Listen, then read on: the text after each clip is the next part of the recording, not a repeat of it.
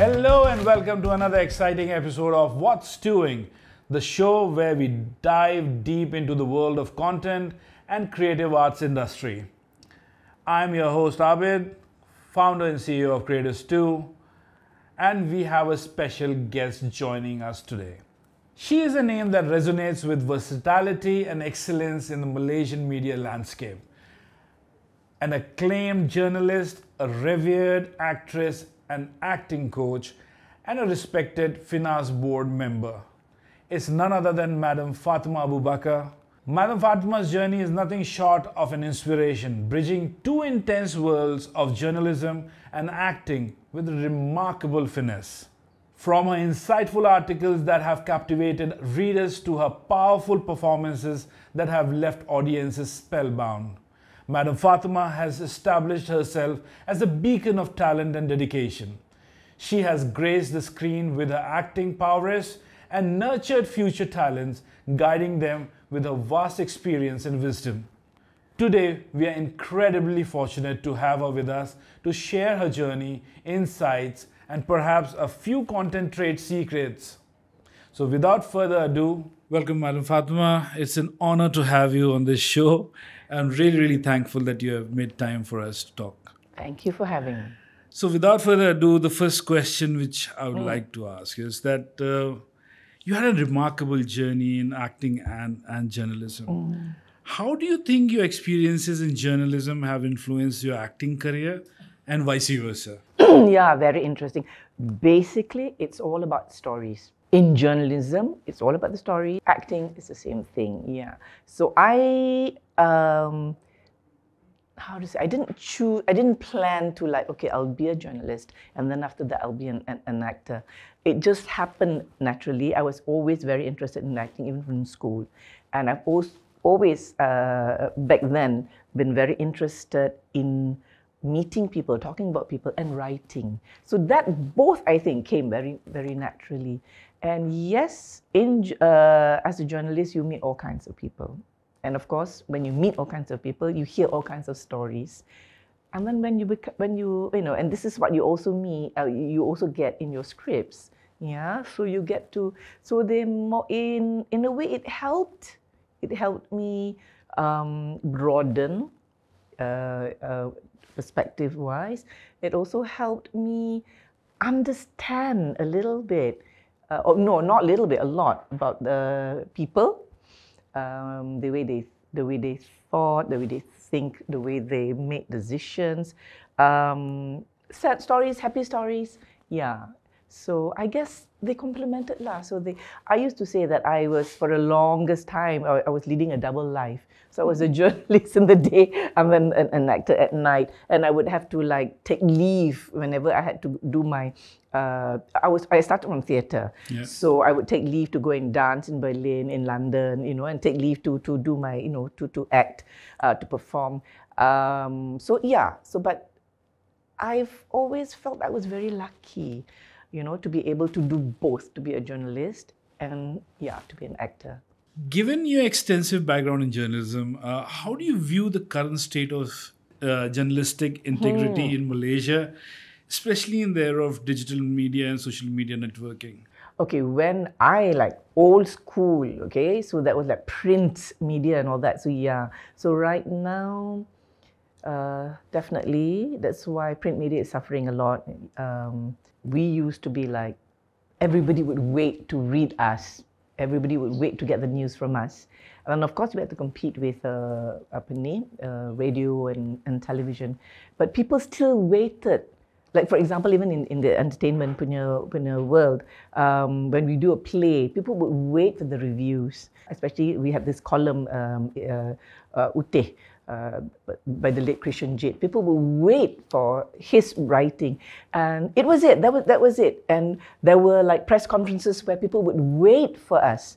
Yeah, they wouldn't start the press conference until the print journalists from the print media came.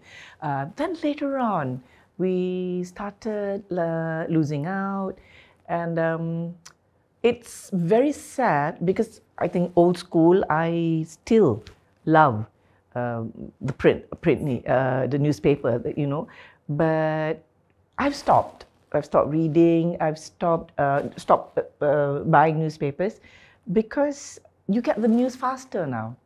Whether or not it's more accurate, whether or not, yeah.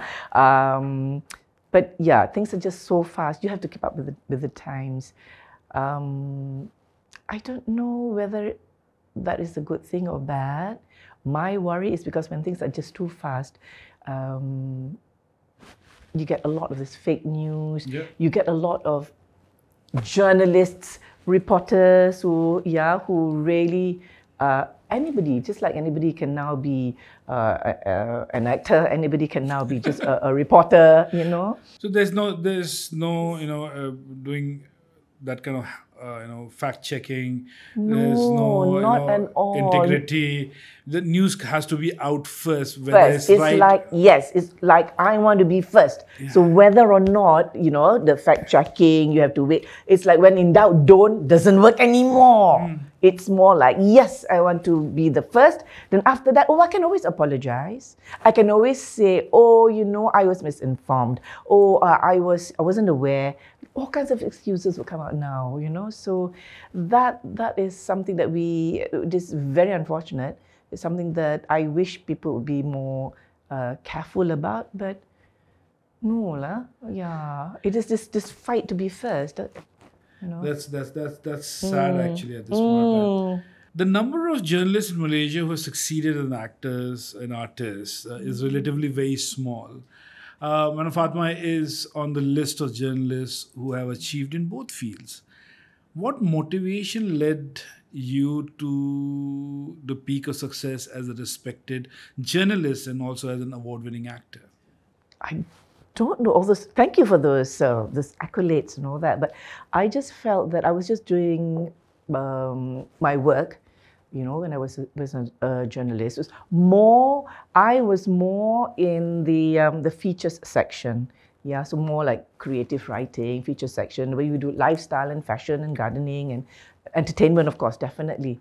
It was only towards the tail end of my career as a journalist, when I was an associate editor, that I was working with Hard News on the news desk. Yeah. Basically, the very few journalists who are turned into actors. Means maybe because you were doing entertainment, which excited you to get into the entertainment industry. Like I mentioned, I had already been bitten by the bug, long time, even when I was in school. So working as a journalist, and also like still continuing my acting in the theatre and in film and television, was not anything that I needed to think about. It was something like, okay, this is something that I will do. Yeah, it was not like, I have to give up one for the other. No, it was never ever that choice to. It never ever was a choice. Yeah, which I'm glad that I never had to make that choice. Yeah. So whether or not, I don't know whether I'm sure there are several also who have done that from journalism, and also to become, But not at your level. I mean, they might be there, but not. No, what level nonsense? No. But it's just that, I enjoyed doing that. But yeah, like I said, I've always enjoyed living that double life. And after a while, I was very, very, very, very disillusioned with journalism. Very much so. It was also at a time where I felt that we were not allowed to practice journalism. It still is very political. Yeah, so it depends on which political master that you are serving. Yeah, so that would be the truth then. So I had, for the longest of time before I chose to resign as a journalist, when I was associate editor, lots of sleepless nights. Lots. I had psychosomatic issues where to go to work, I would have like major tummy problems, major headaches. I did not like the way things were then. I did not agree, with a lot of things.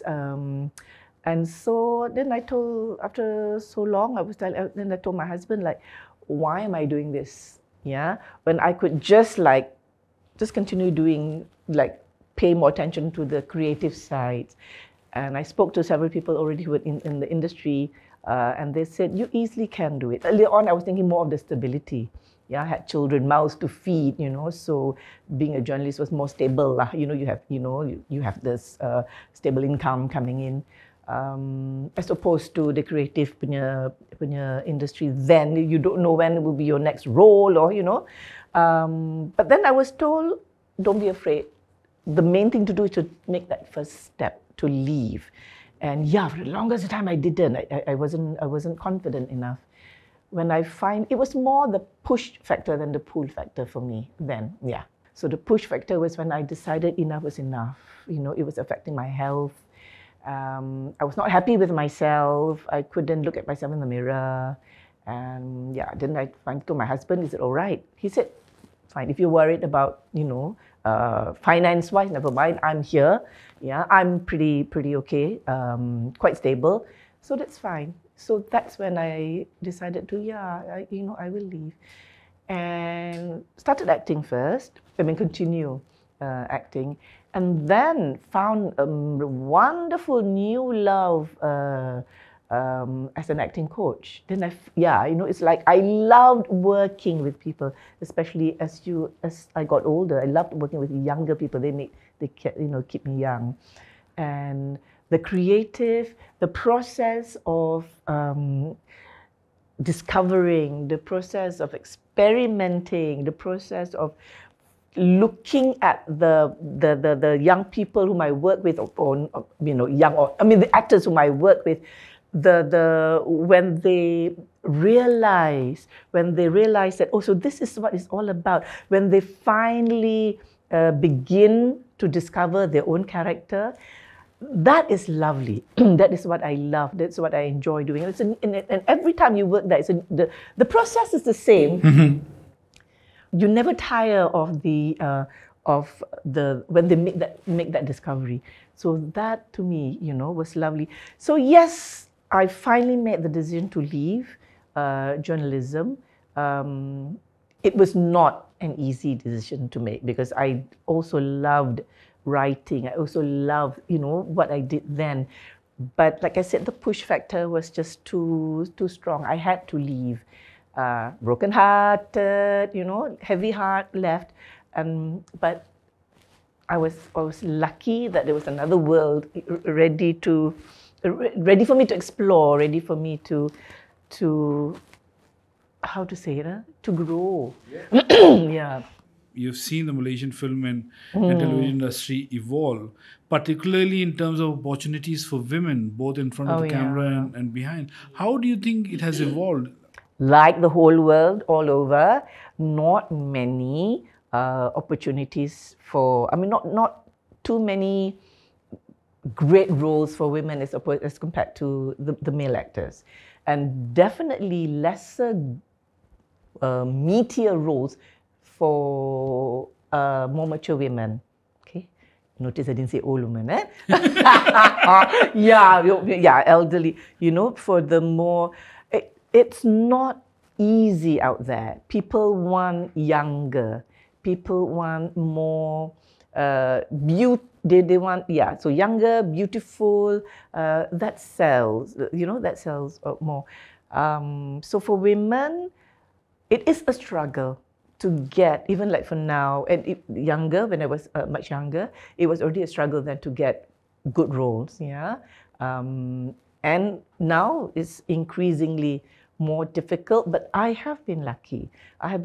Maybe it's because I'm fortunate enough to be able to choose, yeah. So those roles, not many, but they're there.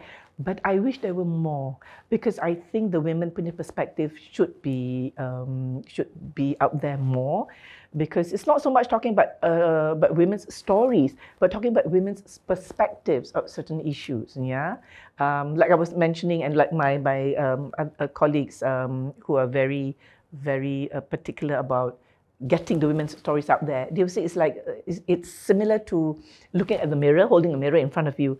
You see the same thing, but then it depends on how you tilt the mirror, then you get the different facets, the different, yeah. So this is what we want. Women, her roles, her stories are wonderful. Yes. Yeah, it's just that we have not tapped into it deep enough. Right now, most of the time, she is seen as being a victim. Even in journalism, whenever women back then, you know, most of the times actually, when she makes it to the front page or makes the big news, it's most of the time as a victim. Most of kita, so when my colleagues and I in the New Straits Times, before my colleagues, Rose Ismail, Aisha Ali, what we did to fight back was to make sure that more success stories of women are highlighted. So not so much, you know, so we would go out and look for like success stories of women, successful stories, strong women, yeah. So play down on yeah, because you get the victim stories are already in the main paper. So in the features section, we try to highlight, yeah. So like that's why, like you said, yeah. I wish there were more stronger roles for women, because our stories have our. I'm not saying they're not. There are. Lately, there have been more and more. You know, so Alhamdulillah, I'm very happy. But I want more lah. I mean, you know, I think we should have. We all want more to see. Yeah, more stronger stories, you know. And there are many Malaysian There are women, many to be told, from everyday women, the stories, to also the heroes. You know, you have right way from Cik Siti Wan Kembang to right now to, you know, Tun Siti Hasmah, many role models. You know, we have the planetarium punya you know punya heroines. Great. Changing gears here. In your opinion, what has been the role of FINAS in shaping the landscape of Malaysian cinema, and what's the Malaysian Film Board, the kind of steps they are taking to further nurture local talent? I tell you, the amount of, I don't know, whenever you say FINAS, there would be a whole lot of people to say that, you know, FINAS is not doing anything. And then again, there'll be the other group of people who say that they are trying very much. But it's very slow in process, because it is government bureaucracy. The bureaucracy is the one that, you know, is holding back. How to say it? A lot more, actually. Definitely a lot more can be done. There are a lot of people who are willing to serve on the board. A lot of people, and also not necessarily just the board, but just many people who can and willing to contribute. But for me, the little bit that I'm now getting to know FINAS, the way of working, maybe because I come from the how to say it? The corporate, the non-corporate kind of working. It's a little bit difficult also for me. I have to get used to it. But I can see that they are trying. But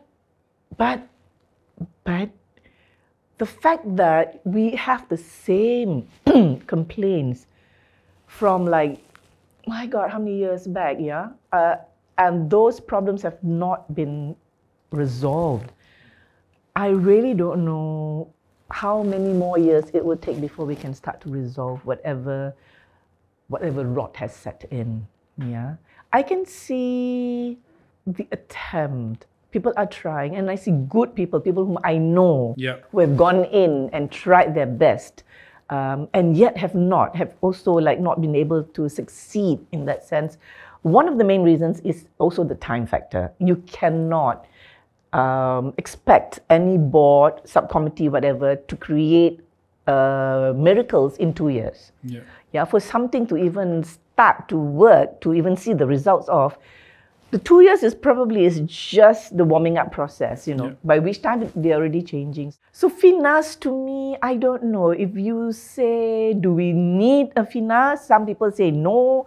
You know, like dismantle FINAS, we don't need FINAS, because people are saying, yeah, I don't agree. To me, we do need, yeah, and because that will be our strength, that will be our backbone, our own film film body. Then again, itulah, how strong can it be? How strong? How to say it? The chances given to FINAS I think the do their leadership best. is trying really hard. Leadership is very, but then again, I mean, that's what I'm saying, but the leadership keeps on changing. You cannot, you cannot see much results, So it's like, and every time something changes, this is what I feel. If something changes, when you go back a few, take a few steps back to like start again. Yeah. It's like starting from zero. So that really, it really delays whatever progress that we could have made. But yes, there is an attempt now. I have a lot of. I'm very, how to say it. I'm looking forward to working with this new group of people, and I have great respect, a lot of respect for them, and I think they are really fired up. And yeah, a lot. I'm hoping the good things are coming. Well, that's great. For us, also means if a great leadership was there, Definitely, we can yes. always go back to them and talk to them and Definitely and try to We're always working against. And this is something like you're always working up against a lot of bureaucracy, especially with something when you're working. The challenge is there for you to keep the stamina. To keep it going, to not give up, because it's always easy when you are faced with all these problems. Yeah. It's always easy to say, enough, I give up. Nothing is going to change ever. But when you start doing that, there's a whole industry looking up to FINAS. Precisely. If you start saying that's it, I give up, then no lah. FINAS will always be there. They will always. There are a lot of there are a lot of livelihoods which are at stake, and I think FINAS as a body has always been very helpful. And it's younger. I can see that it's getting younger, and that's the way to go. So with younger ideas coming in, the energy will be there, the stamina will be there. So that is very positive now. Means you've seen how the content has been created all through these years. How do you think that Malaysian films and television shows at this point of time are representing the country's diverse cultures and communities? Could be better. It has improved a lot. I definitely will welcome more. How to say it? Stories where you can see truly the Malaysian punya spirit there. Right now, it's more of the stories, most of the scripts are in Malay, but it's fine. I don't have a problem with any of the language. Whether it's Bahasa Malaysia, or Tamil or Mandarin or Cantonese, But as long as the spirit, the feel, the Malaysian spirit comes through the story, I think that to me is more important. So I am very, very happy to see more and more, and we also have more of the how to say it, the more indie, more of the indie punya spirit, more of the indie punya movies coming up. And some people are saying early on there was an issue with Jagat. I don't know whether you remember that it cannot be a Malaysian film because it's I think 80% was in Tamil language. But then a lot of us fought for it to say that, but it is made with Malaysians. The director is Malaysian, the actors are Malaysian, So never mind if the language is not Bahasa Malaysia, but these are Malaysians. The story is Malaysian. The heart, the spirit, the soul is Malaysian. Yep. So how can you deny? And then that after that, thank God, people saw reason and fine. And then Jagat did very well. And this is what, hopefully, more stories. I'm looking forward to more and more stories where we see more of us being comfortable being the other.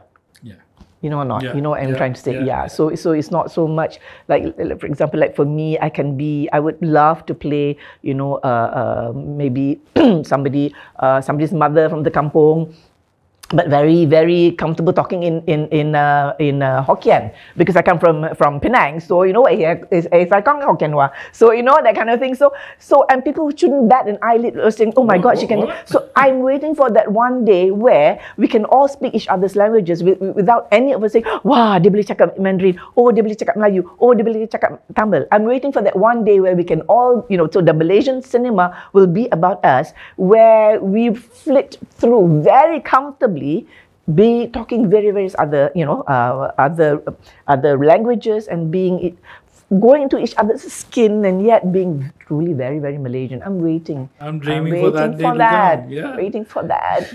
So that's what lah. There was one. I've had a few where I say a smattering of lines in Hokkien.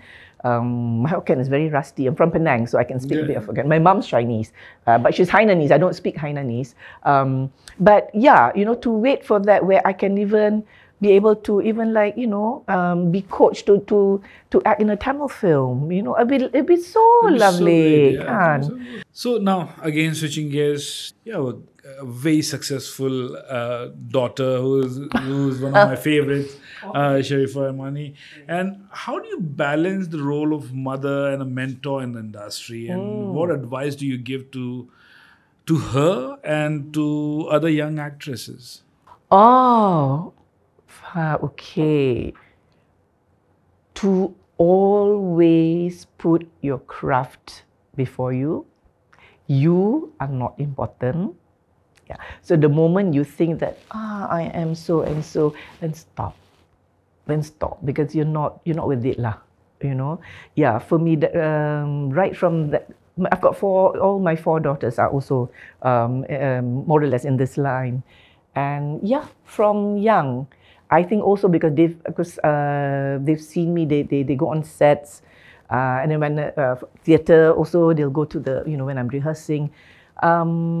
And they see it as something unglamorous, totally not glamorous at all. Okay, especially in theatre, you go there, you sweep the floor, you help put up the props and things like that. So where is the glamour? Where is the not at all? So the main thing is, like I said, it is the work, it is the stories, it is So that is what should be foremost. That is yang depan. Yang depan tu itulah kerja kita. That. So the moment you think you're bigger than that, then I'll be very. So I did tell them that if the moment I think that you all start to get a bit big-headed, I'll be the first to be very disappointed. First be very disappointed. I'll talk to you very nicely, but if you don't listen, and then the other mother will come out and tell you, hello, yeah, jangan, don't be big-headed, yeah. So this is also this is what also I tell of the young people that I work with. Yeah, always never think that you are too big for what you're doing. Then you lose perspective lah. Yeah.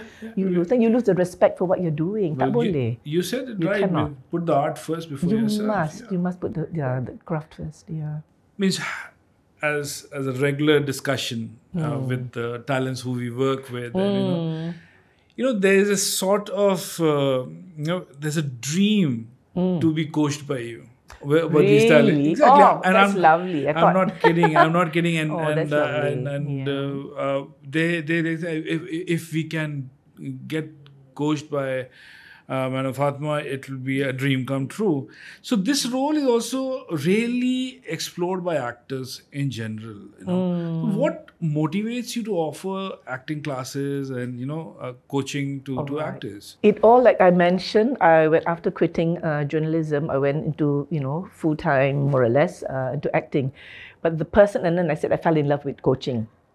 The person who allowed me to do that was Shahami Baba. Yeah, at that time, because I started in theatre with her, and then when she went into television, that's when she pulled us all, you know, so we were all theatre people, you know, ragamuffins from theatre. So she pulled all in and said, okay, I know I need actors for my television, TV. She was in RTM then, so because she pulled us all in. And then after acting with her, then she realized, why don't, you know, for this rehearsal process was something that came naturally in theatre. It's a normal, you know, you don't have a performance without rehearsals. So when she went into film and television, she had that.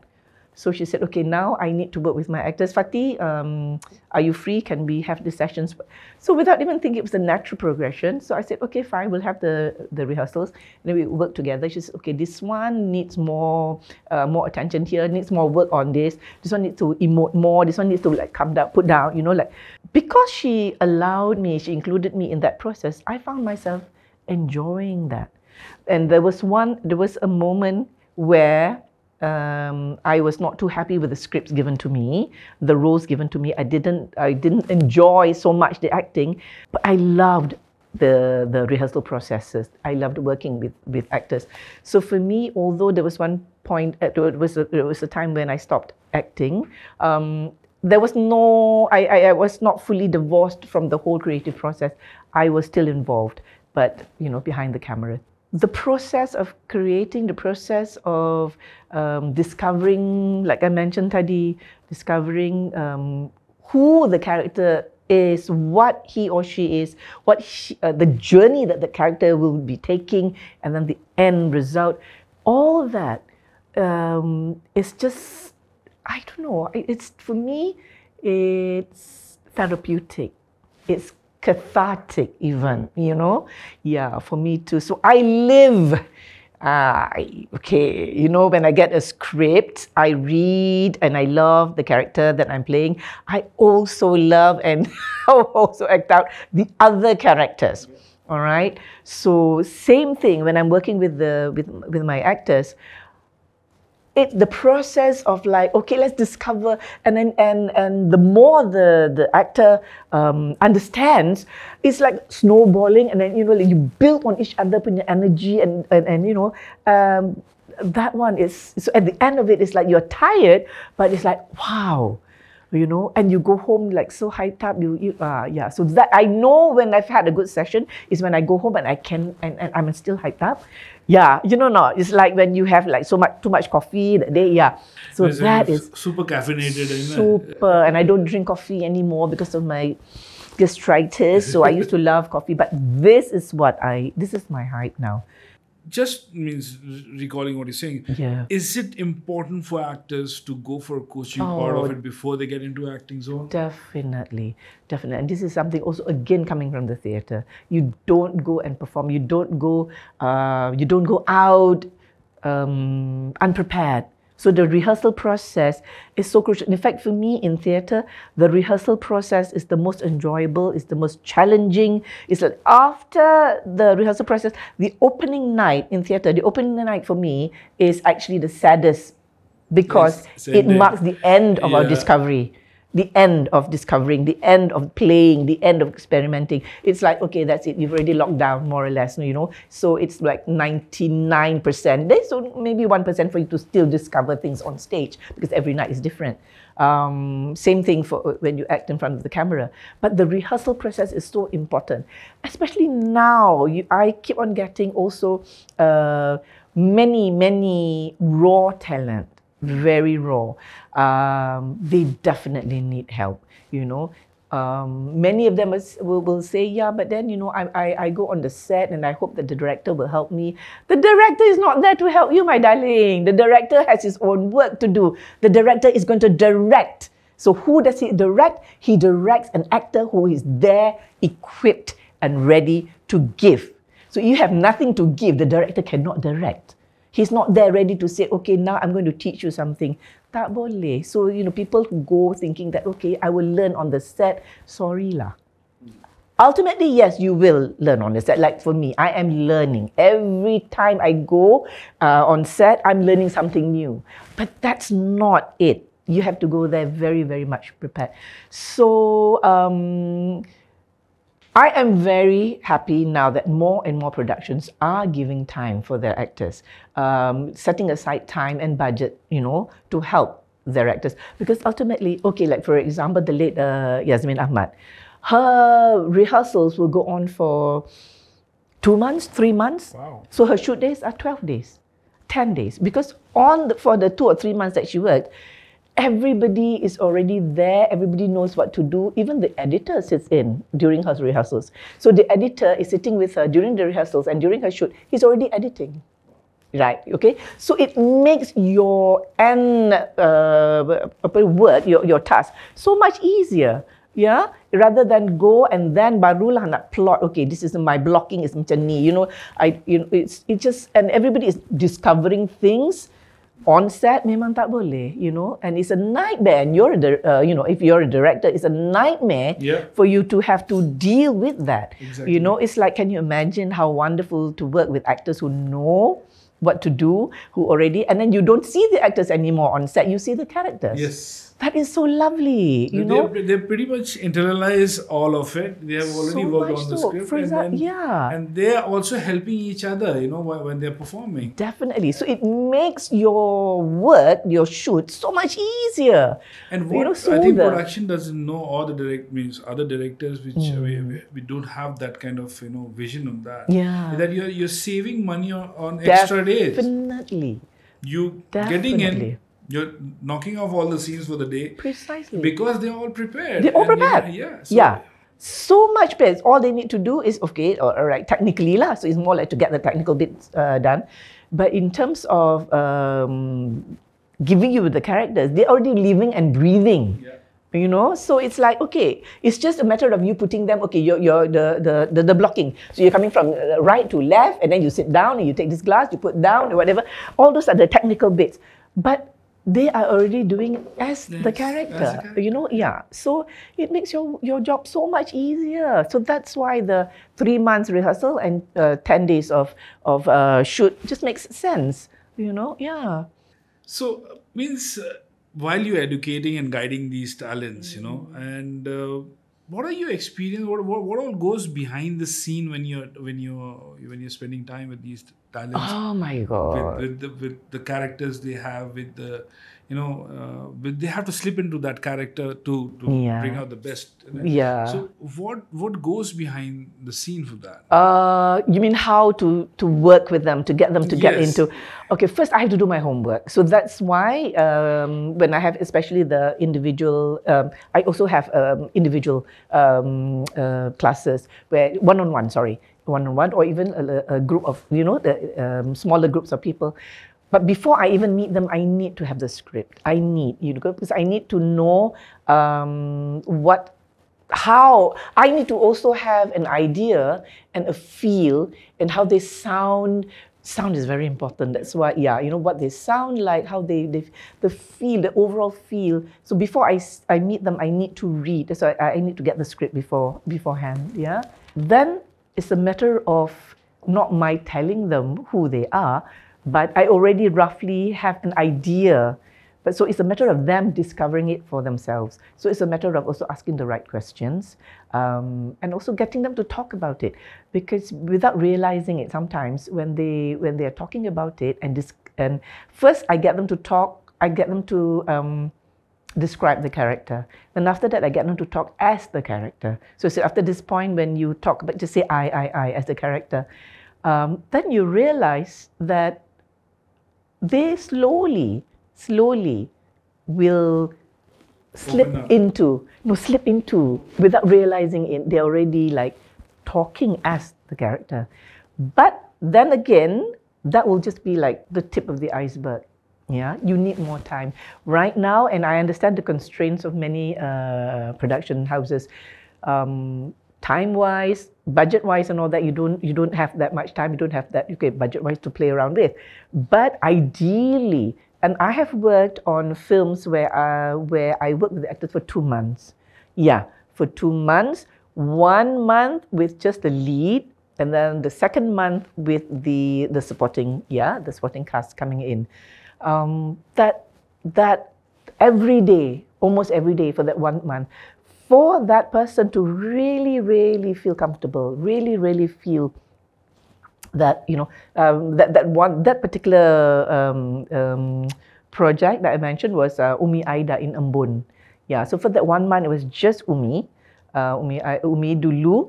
That 1 month, 3 weeks was just Umi, and then Akasha, who played dia punya support, dia punya sparring partner, came in later on, and also so basically the two of them first, and then the others came in.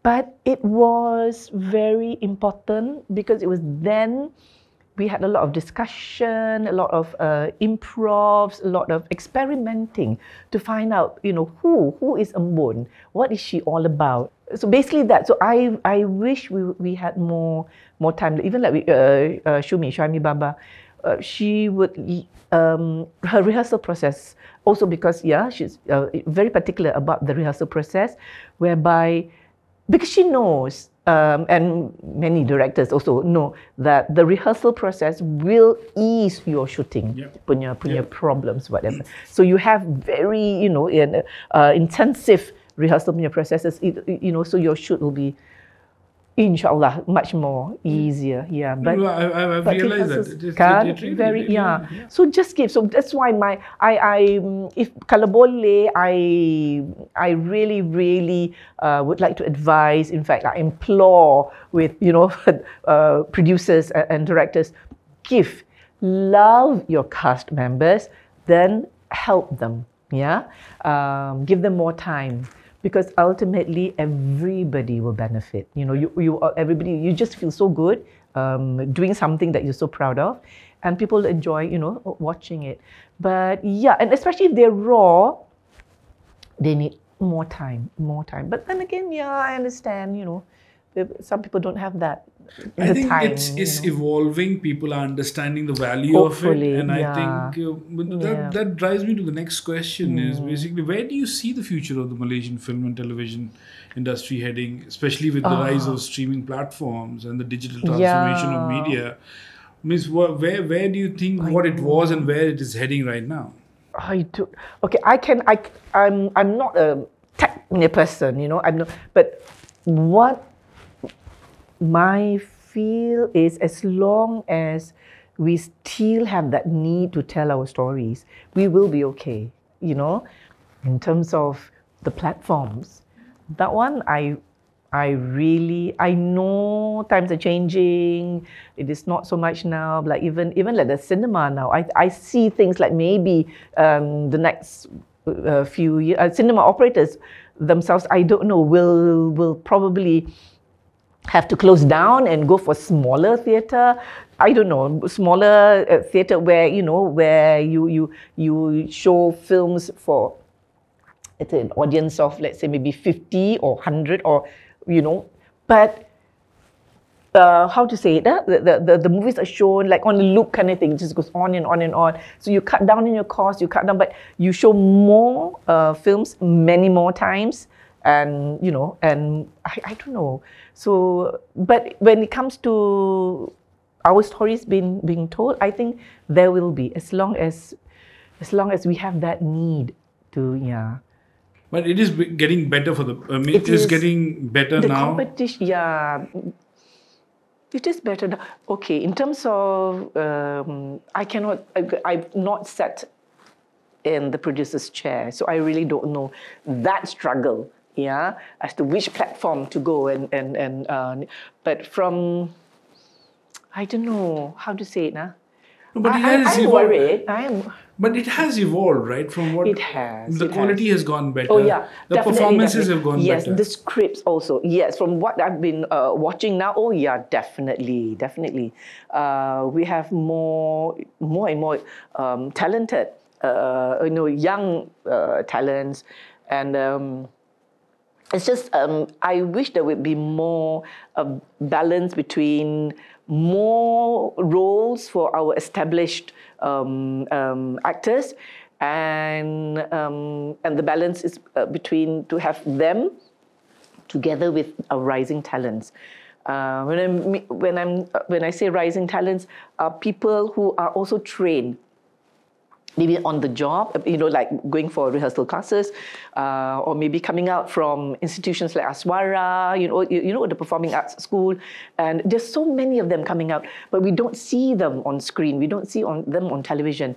Maybe it's because, again, maybe conventionally they don't fit the ideal, or they're not pretty enough, they're not handsome enough, or they don't have enough followers, that kind of bag, that kind of weight, they may not have it. But there are many talents out there just waiting to be plugged, many talents just waiting to be given the chance to show what they, and sometimes I feel like crying sometimes when I feel their pain, that they know they can do it, but they're not given the chance. And I'm talking across the board: actors, directors, script writers, wardrobe, makeup artists, semua just trained, waiting to be used, but where are the opportunities, So, but itulah.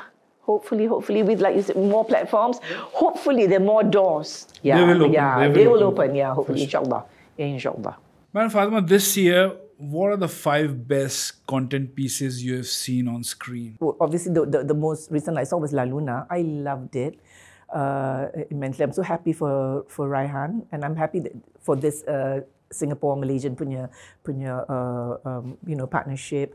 And of course, Jagat, which I mentioned, I loved it. Series-wise, what was it?